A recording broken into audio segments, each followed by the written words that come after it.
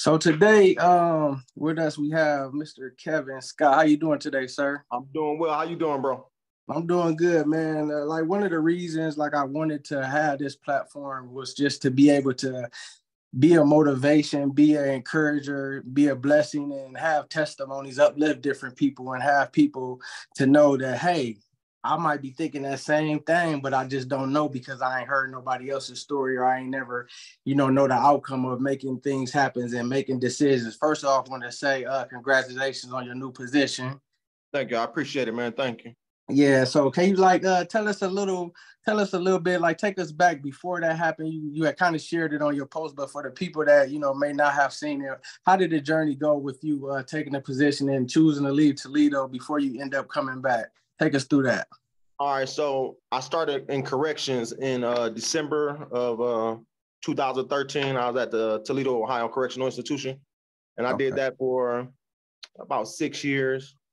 And at the time, I don't know if you know, but Raphael Worthy.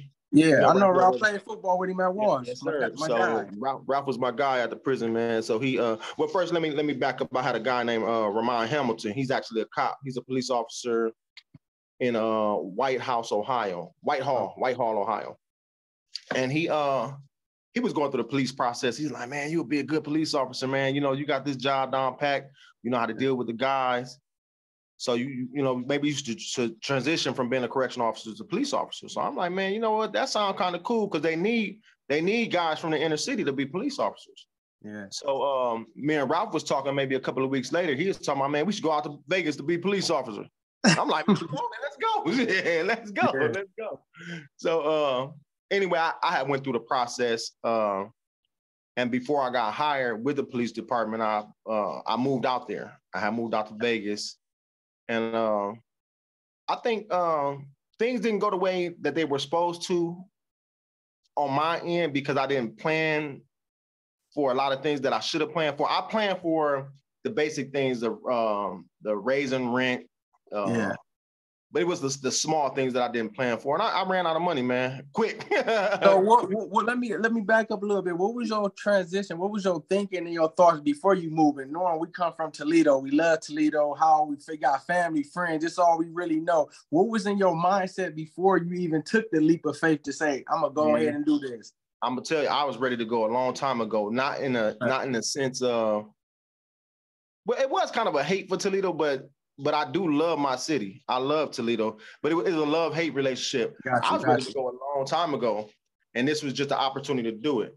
I had some experience in a field that could get me hired anywhere in the country. Okay. So that's what the thinking was. Like maybe I can leave and go get hired somewhere else and walk into a job. You get what I'm saying? Yeah.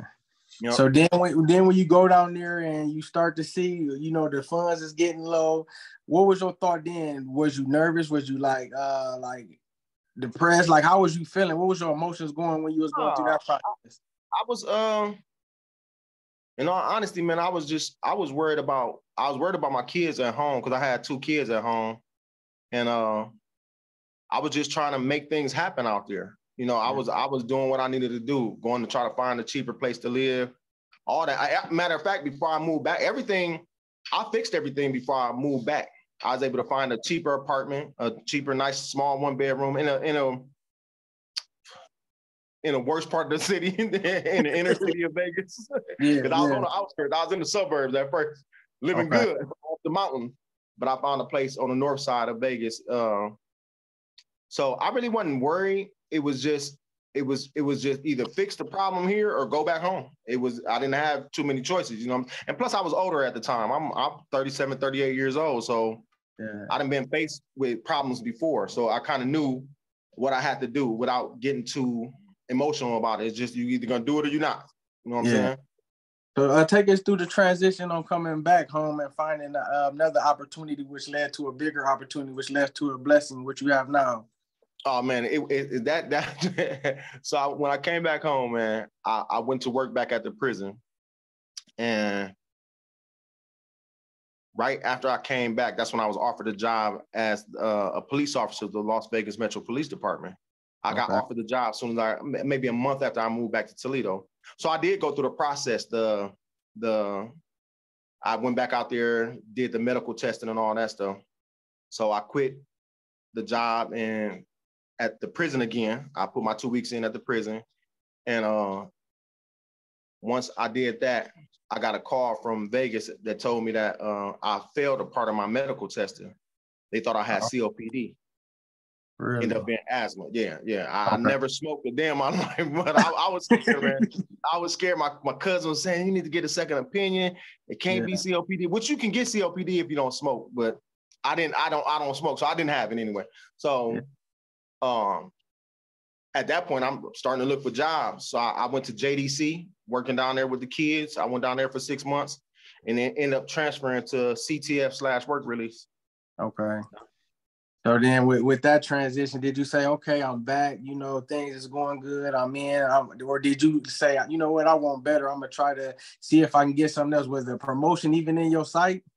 Yeah, I'm going to tell you, so, you just interviewed my cousin, Ronell Isom, man. That's my first cousin. Yeah. And shout out to Ronell.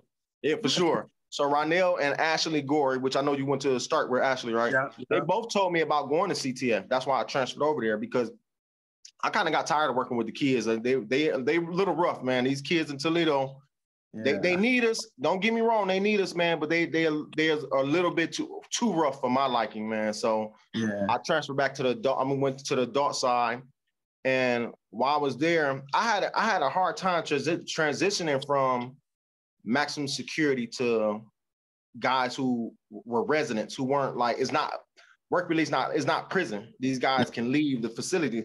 And man, my mouth, like my tongue was just fast, because that's what I'm used to at working at the maximum security prison. You got to be able to keep up with these guys. So it was a lot of things that I was doing that it was like, man, you can't do that. This is just a different environment. So Ronell, he put me aside and gave me a couple of talks. At the time, Ronell was my supervisor. And man, he straightened me out like, man, you can't do that, but this is how you should, this is how you should roll with this. You know what I'm saying? And a supervisor position came open. He's like, man, you should apply. Go ahead, man, apply, man, because you know the job. You've been doing this for so long. You ready. So I applied and I ended up getting the job.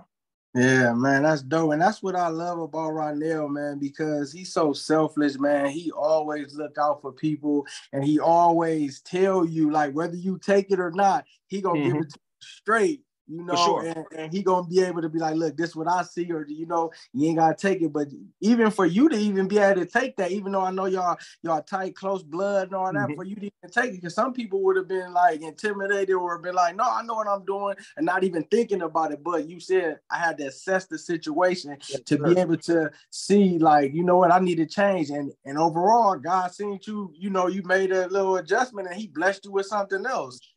For sure. Yeah, that's amazing. I'll tell you this, I'm the only, well, I'm not speaking bad on anybody that was there before me, but I'm the only person that transferred from the prison environment to CTF work release that lasted.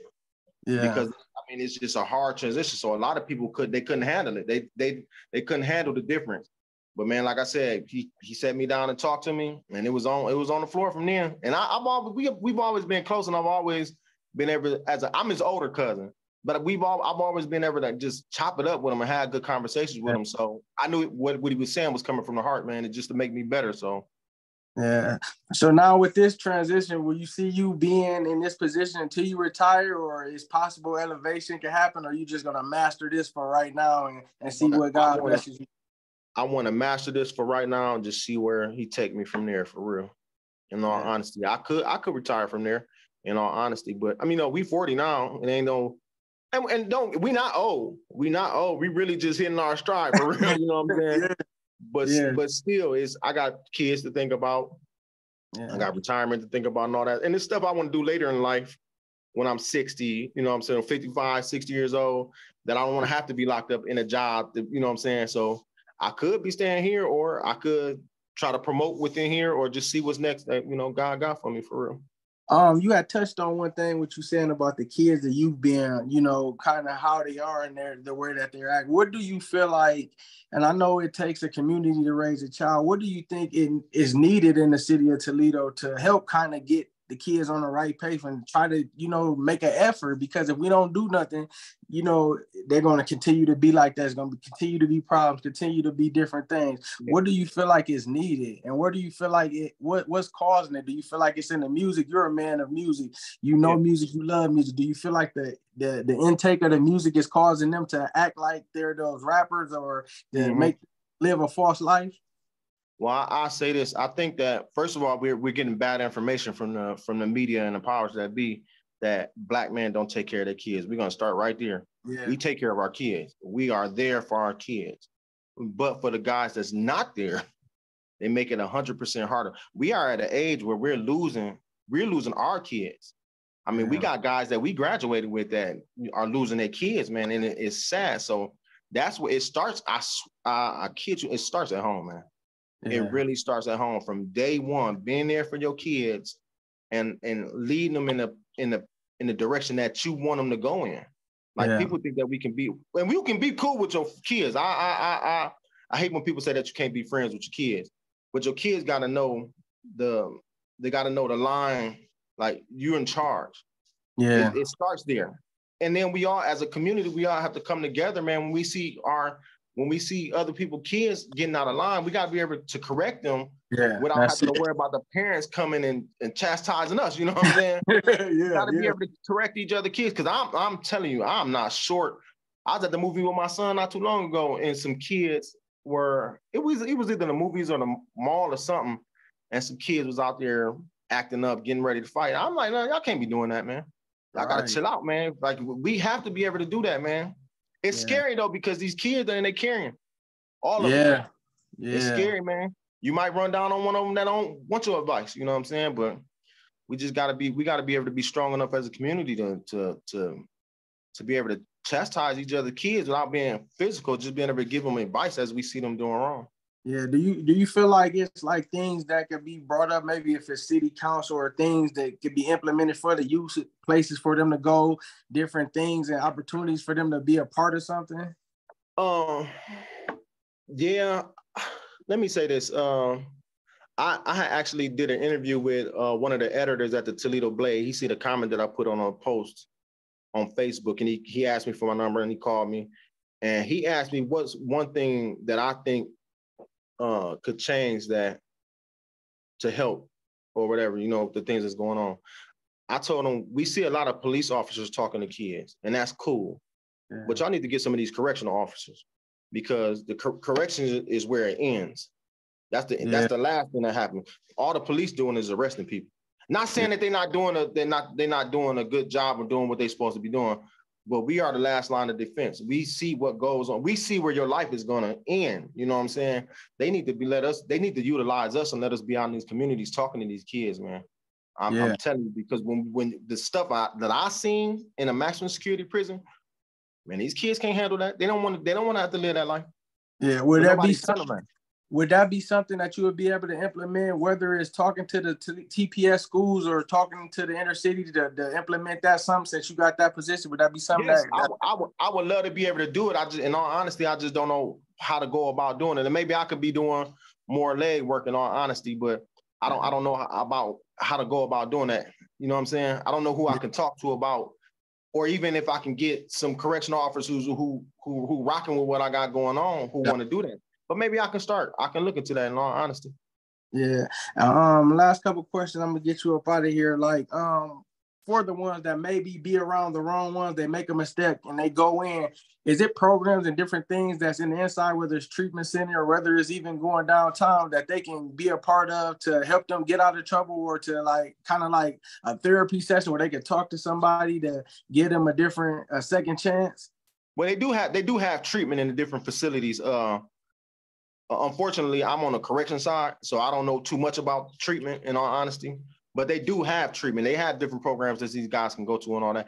As far as the kids, they definitely have different programs. Like I said, I was at JDC for 6 months. They definitely have programs that these kids can go to. But you know what I'm saying? The parents have to want to do the leg work and find out what that stuff is. And I just don't know from my standpoint, because I'm a correctional officer. Yeah. Yeah, man. Well, I appreciate you, man, for taking this time out, man. I just want to just thank you and, blessings on you in your new position. I know you're going to kill it, man, because I know For your sure, man. heart, man. You always had a good heart. Like, you I always been appreciate there. it. You always stood for something, and you wasn't trying to be like everybody else. You was For trying to, sure, for sure. be like yourself, find your way and find what works for you, all about family. And I believe that can get implemented inside of your facility with your team, and to get everybody on the right track to be able to, have that one common goal. Definitely, man. I appreciate it, man. Yeah. It's been I good love what though. you got Hey, going you on too, always man. come through for me, man. Oh, for sure, man. I mean, you my boy, man. We known each other since freshman year. The freshman year of high school. It's a long time, bro. Yeah. I appreciate you, man, and Oh, just man, no kill doubt, it, man. man. Thank you. Yeah, Yep. for sure, man. Peace, bro. Yep.